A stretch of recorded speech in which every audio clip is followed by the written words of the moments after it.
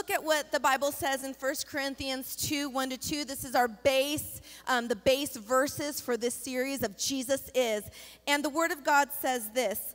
You'll remember, friends, that when I first came to you, I didn't try to impress you with polished speeches and the latest philosophy. I deliberately kept it plain and simple. First Jesus. Say with me, first Jesus. Say it again, first Jesus. Say it for a third time so your heart can hear it. Say, first Jesus. And who he is, then Jesus and what he did, Jesus crucified. Jesus is the topic. Jesus is it. We preach Jesus. Can someone say amen? I've so enjoyed preaching on or learning about the attributes of Jesus. And I could literally feel in my soul and my heart how we as a church in these past couple of weeks have grown in our understanding, not only in the understanding of our minds, but actually the understanding of our heart of who Jesus is for me, who Jesus is to me. And we've been learning about Jesus being our best friend. Say with me, best friend. He gets us. That was the first message in this Jesus series. He gets us. He understands all we go through, think, and suffer. He understands our daily struggles and our temptations because the Word says, the Bible says, that Jesus became 100% man. He was here. He felt hunger. He felt anger. He felt frustration. He cried when his friend Lazarus, he knew that he had died. He was with us, and the Bible says he was tempted in everything. Everything means everything. Like there is nothing left out. He was tempted in everything, but yet he was without sin. We learned last week, so that was 2 weeks ago. And last week, we learned that Jesus is our teacher. Say teacher. So not only does he get us, but then he teaches us. We can hear through his teachings what he wants us to do. We can see by his example, because he not only talked the talk, he walked the walk. So he not only talked about forgiveness, he walked out forgiveness. One of his greatest examples, to me, one of the greatest examples of forgiveness or of compassion or of love for people was him hanging on the cross and yet asking the Father for forgiveness for those who had put him there. Like, I don't know about you, but I can't imagine being in a situation of suffering and then just asking God and knowing that those who put me there and knowing that those who talked about me and knowing that those who had pointed me out were there and asking God, Lord, forgive them. Forgive them because they know not what they do. No, I'm more of the type of person, I'm like, let them pay, Lord, right? I want your justice. Because when we're on the other side of the coin, we're like, we want right justice for them, but grace for us. Come on, come on. You came to a hot church. We're honest, open, and transparent here. I don't know about you, but I don't have wings and I don't fly around my house, right? So it's like when you're going through stuff, we can look at Jesus and we could see the example of being not only preaching, not only teaching about being servants to each other, serving each other, but yet he actually got on his knees and washed the feet of his disciples. And that might not seem like a big deal to you, but remember there was a Judas in that group. And he knew that he was the one that was going to give him over. He was the one that was going to betray him. But yet he didn't say like, oh, let me start with you, and then let me go with you. Oh, no, I'm going to skip over you because you're going to betray me, right? I don't know how many of you would have washed the feet of the person that was going to betray you, but he did. So the Bible tells us that when Jesus saw the needs of the people, that he felt compassion, for them. He was not angered. He was not frustrated. He was not like, oh my gosh, look at them. They're so human. No, he taught out of compassion. And why? Because he saw that we were lost. He saw that we were making the wrong decisions. He saw that we were trying to make our way, to earn our way into heaven. And he saw that we were failing. And he didn't say like, oh my gosh. He didn't criticize. He came and he taught. Not only did he teach by saying, not only did he teach by example, he led us. He took us and he takes us by the hand. You know, when Gregory and Cindy were doing the transition today and they were talking about sometimes having to turn off, I so identify. I feel like Gregory and I have a lot of the same personality in some way or another, even though he's not like me, right? But he's there. It's hidden there somewhere. But, you know, most of the time when I'm driving in the car, I'm the type of person that instead of putting music, I turn it off. I turn it off because I like to have that quiet time. I like to hear, I want to hear God. And mostly when you're driving in traffic, like you need to hear God or you're going to hear the devil. Right, you guys? It's like, you're like, kill him. No. Help me, Holy Spirit. But you know, Elijah, when he was praying for rain, it actually says, the Word of God says, that he put his head between his legs. So if you can imagine that, here, can you help me? Can you help me demonstrate it? Do you think you could help me? Could you do that for me? Because I think it wouldn't look good because I'm wearing a skirt today. So you're going to get down, so you're praying for rain, but you're going to put your head between your knees. And I wonder in this position what he was doing. Was it that it's just more spiritual? And say it wasn't that way. Say now you get on your knees like you're praying, because that was kind of the position. But he didn't just pray, like he actually put his head all the way between his knees. Can you do it? Can you be a pretzel? Okay, thank you. Give him a round of applause. Why did I want you to see that? Because a lot of times the voices around us get so loud that we really need to put ourselves in that type of position to say, Heavenly Father, like I need to hear you. Like I came to hear you. I know what so-and-so has opinion of this. I know what this other person says, but right now at this moment, like Elijah, I'm praying for rain. I'm praying for something impossible. I'm praying for something that hasn't happened in a long time. I'm praying for something that there's not even evidence of. But right now, I not only need to hear you, I need to know it's you. I'm putting my head between my knees, right? Not physically, you guys, not physically. Don't go home and like, I'm going to do this, right? It's not about the position. It's about Jesus. It's about the position of your heart.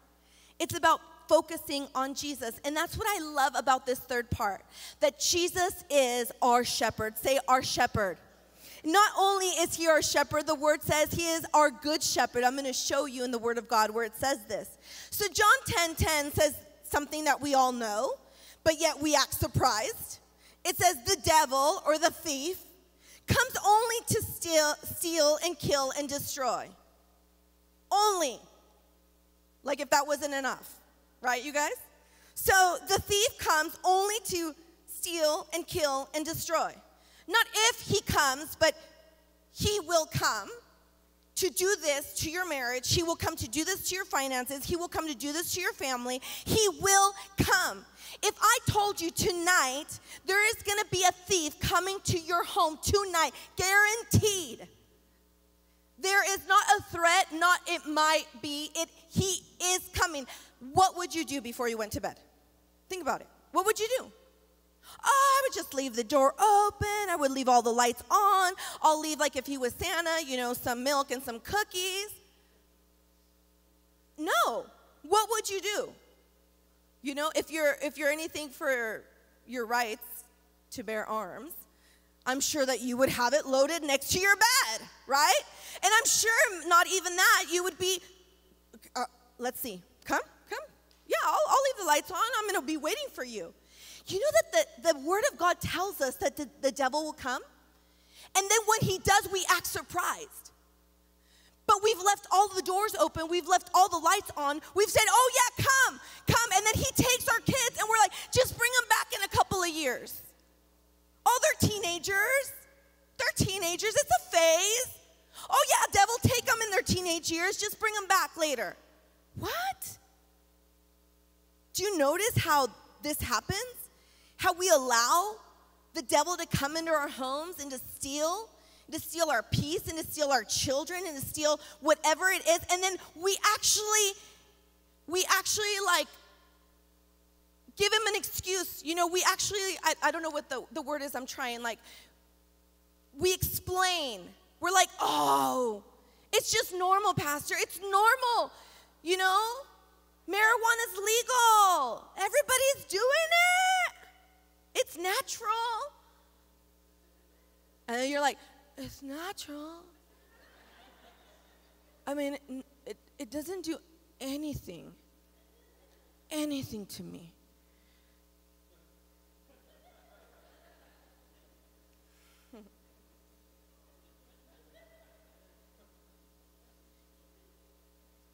Okay, you guys.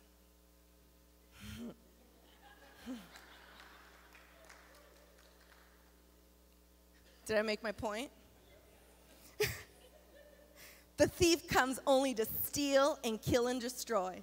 But that's not the end of the verse. It says, I have come, Jesus speaking, I have come, Jesus has come, so that we might have life and have it to the fullest. And that's not where the verse ends. Not only did he come to give us life, and life to the fullest, like life to the max, not a half life, not a half-filled life, but life to the fullest. But then he says, I am the good shepherd.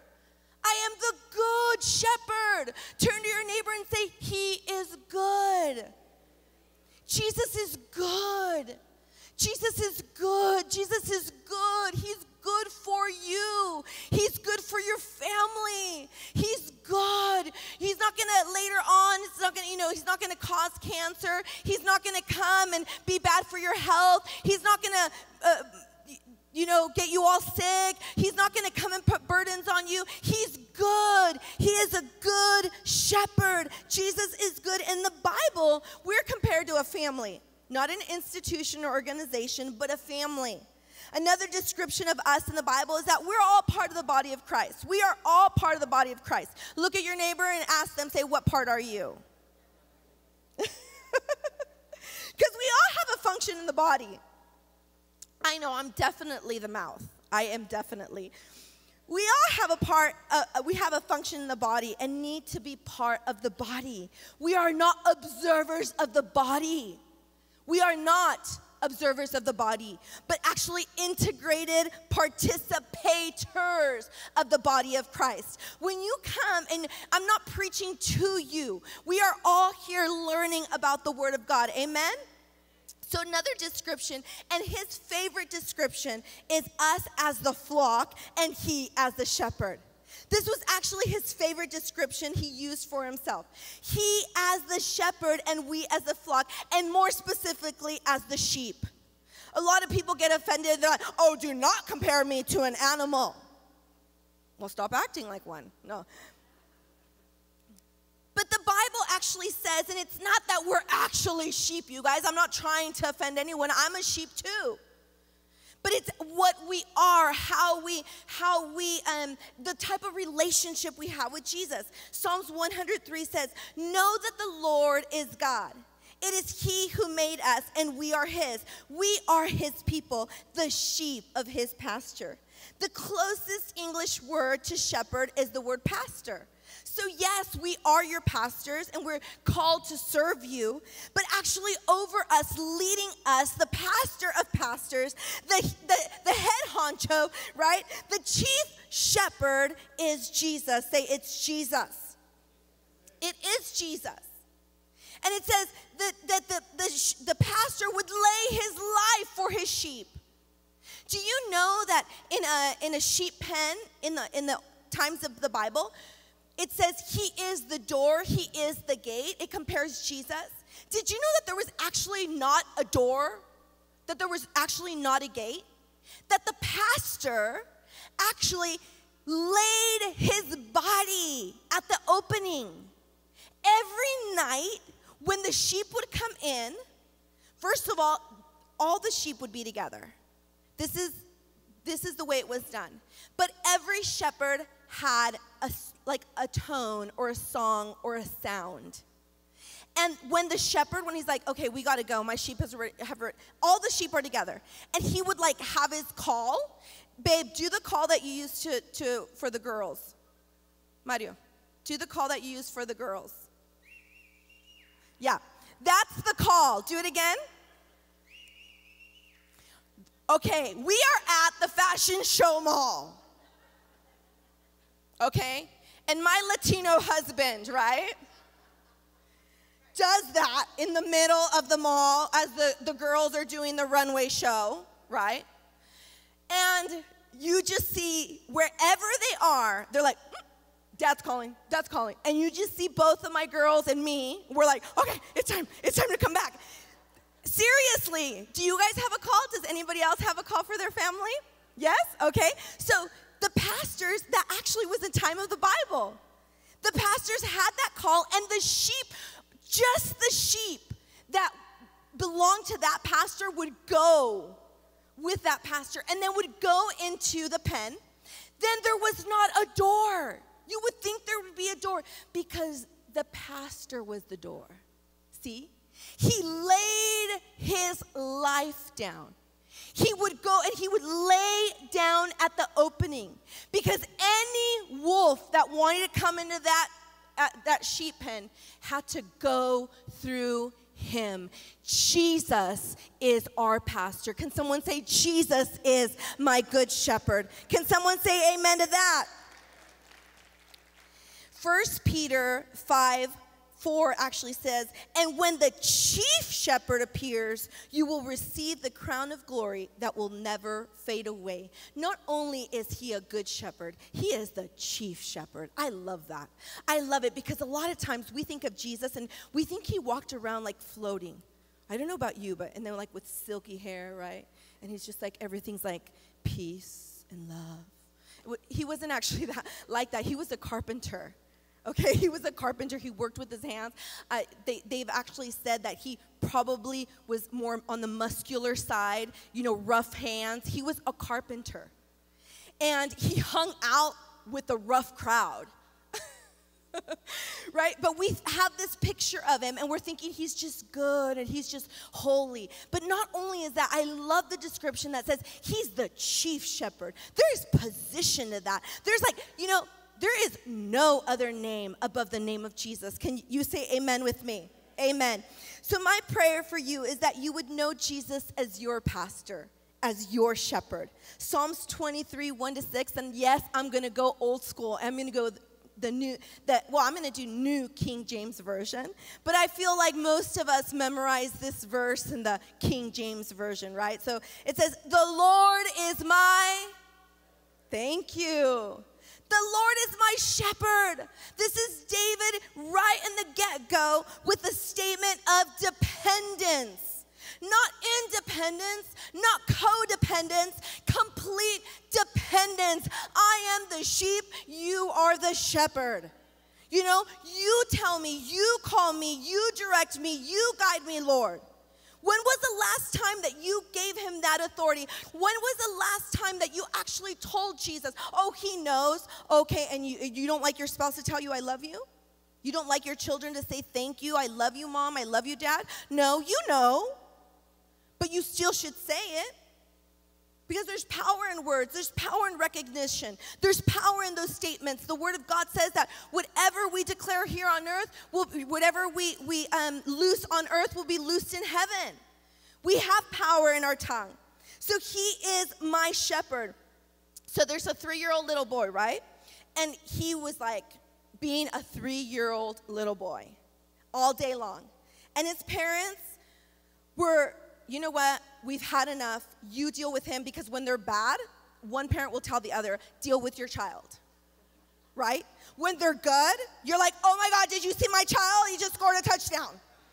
Look at my child, he gets it from my side of the family. Oh yeah, that, my side of the family. All the bad stuff, your side. Okay, so right there, she's like, deal with your child. The mom's like, deal with your child. I can't even take this anymore. Sound familiar to anyone? Okay, don't raise your hand. So take him. So they sent him to his room for timeout, okay? For an hour. They said, you are in timeout. 3-year-old little boy. 5 minutes later, he came out with his favorite stuffed toys, his piggy bank, and some clothes, and he was headed for the front door. He was determined. He was like, and he looks back at his parents, and he's like, I'm running away from home. I'm running away from home. He announced, what will you do when you get hungry, his dad asked. I'll come home to eat. And when you run out of money, I'll come home for some more. And what will you do when your clothes get dirty? I'll bring them home and let mommy wash them. The father turned to the mother and said, our kid isn't running away from home. He's going off to college. Right? You're so grown up because you're moving away to college, but yet you're still dependent. That's not a bad thing. That's not a bad thing. Yes, in this earth, we need to, here on this world, we need to be independent. Yes, those are good things, but not independent from God.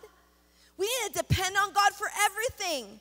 And God is a good shepherd. Say with me, he's a good shepherd. The Lord is my shepherd, I shall not want. He makes me lie down in where? In green pastures. He leads me beside the still waters. He restores my soul. He leads me in the paths of righteousness for his name's sake. Yea, though I walk through the valley of the shadow of death, what? I will fear no evil. Say, I will fear no evil. Turn to your neighbor and say, I will fear no evil. If you find yourself walking through the valley of the shadow of death at this moment, let me tell you, fear no evil. Why? For you are with me.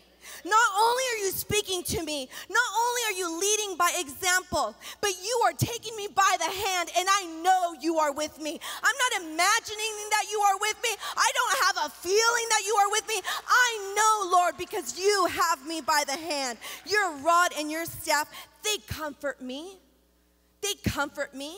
The rod and the staff is to defend. The first thing that the rod and the staff were made for, yes, they are used to bring back the sheep, but the primary purpose wasn't that. The primary purpose of the staff was to defend the sheep. So that's why we're comforted, because when I can't defend myself, Lord, you have your staff. You're going to defend me. I don't have to defend myself. I don't have to clear things up. Lord, the truth will come out because you are the truth. You are a good shepherd. Say, he is a good shepherd. Amen. You prepare a table before me in the presence of my enemies. You feed me. You give me a whole, and not whatever, buffet. It's Caesar's palace. What is it called? Whatever. I love it, though. So good. So good. And you know what? When you are being nasty to me, when you are trying to do things and spreading rumors, and when people are trying to get after you, you know what God's going to do? The Word of God says he prepares a table before your enemies. So you know that your enemies thought they were bringing you down. They thought that they were doing you harm. But let me tell you, God will prepare a table in front of your enemies, before your enemies, in the name of Jesus. You anoint my head with oil. My cup runneth over. There is more than enough because you anoint my head. Surely goodness and mercy shall follow me all the days of my life, and I will dwell in the house of the Lord forever. Can someone say amen? Number one, the shepherd provides. Say he provides. I'm going to go really quick. Philippians 4:19, and my God will meet all our needs according to, he provides. He provides. What are you missing? He provides. Have you had a conversation with him? Have you lowered the radio so you can hear him? Have you asked him, oh no, how can I ask? I've been so bad. Oh, thank God it's not about you. Thank God you don't have to merit it. Thank God that he is a good shepherd. Say he's a good shepherd. Why do I keep on saying that? Because a lot of times we think he's an angry shepherd. Because a lot of times we think, oh no, we've been so bad, so he's going to give us what we deserve. I thank God he doesn't give us what we deserve. I thank God day and night he has not given me what I deserve. He has given me what he wants from me. He has given me from the abundance of his good heart and not from the stinginess of mine. Can someone say amen to that? Yes, he is a shepherd that provides. Number two, he's a shepherd that restores. You know that when you have like a piece of furniture and it's already been like wear and tear and it's been used and but it's like an antique and you're like, what can we do? I don't want to throw it away because there's so many memories. There's so many good things. There's so many family dinners that we're eating at this table, and it was my grandmother's table, and I want to keep this table. He comes and he restores. He takes away all of the bruises. He takes away all of the hurt. He takes away all the wear and tear. He brings it back to life. So whatever came to want to tear you down, let me tell you, the shepherd restores. He restores. He restores your home. He restores your finances in the name of Jesus. In the name of Jesus. 2008 was one of the worst years in our economy. Worst years. I hear testimonies. In Las Vegas was one of the worst markets that was hit with the crisis of 2008. There's stories of how people lost their homes, how banks wouldn't negotiate with them, how they lost, and how, they had to fight with these feelings of being a loser, of having just not taking care of their family and everything. But you know what? You can't be living in 2008. You have to get over that. You got to get over that. You got to move forward. God will restore. And not only does he restore to what it was, he restores to even better. He makes things new. Can someone say amen? The shepherd leads. The shepherd leads. Leading. I want to give you this example. So we're like, oh yeah, take me by the hand, Lord, right?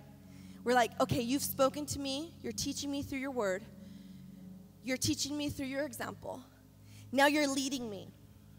I've always noticed that when we're walking through the mall, I love to be romantic.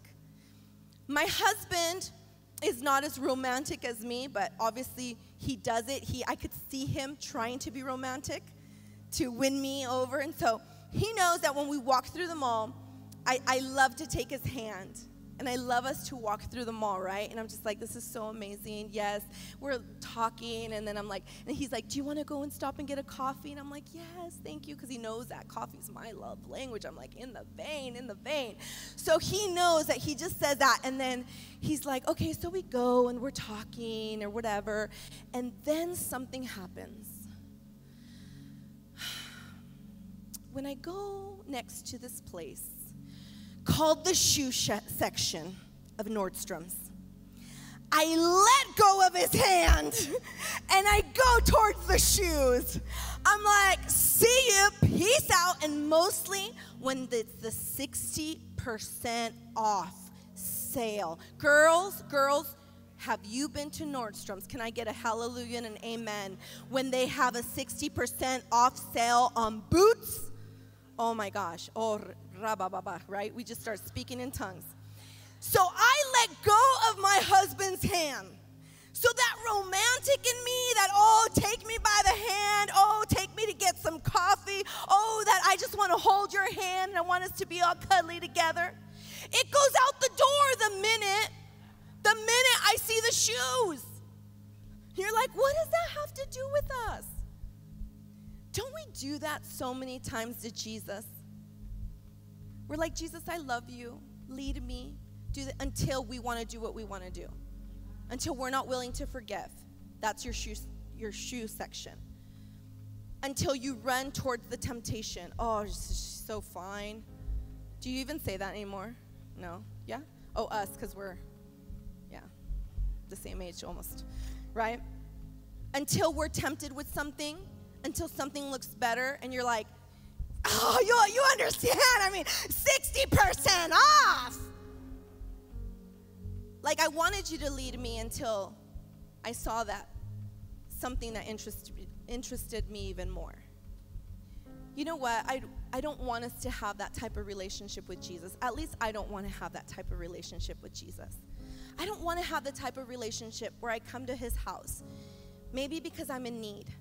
Maybe because I need comforting, maybe because I just feel empty, so I need to be filled. But yet when he fills you, when he comforts you, and you see something else that entices you, we're just so willing to let go of his hand that quickly and run towards our shoe section, right, you guys? The parable of the shoes. The parable of the shoes. But the shepherd leads us. He's always there. Number 4, the shepherd supports us. He supports us. Do you feel weak? Do you feel like faint? He supports you. But you need to let him lead you to those springs of water, to those green pastures, to get renewed, to get restored. He supports you. 2 Timothy 4:16 says, no one came to my support, but everyone deserted me. But the Lord stood at my side and gave me strength. You know what? Let's stop criticizing people because they can't be God in our lives. Let's stop, hating on people because they can't be perfect. I can't be perfect either. No one can be perfect. We're not Jesus. We're not called to be perfect. We're just called to love each other unconditionally, like Jesus taught us. But he supports us all the time because he can, because he is Jesus. The shepherd defends us. And lastly, the shepherd blesses us. It says, he anoints my head with oil.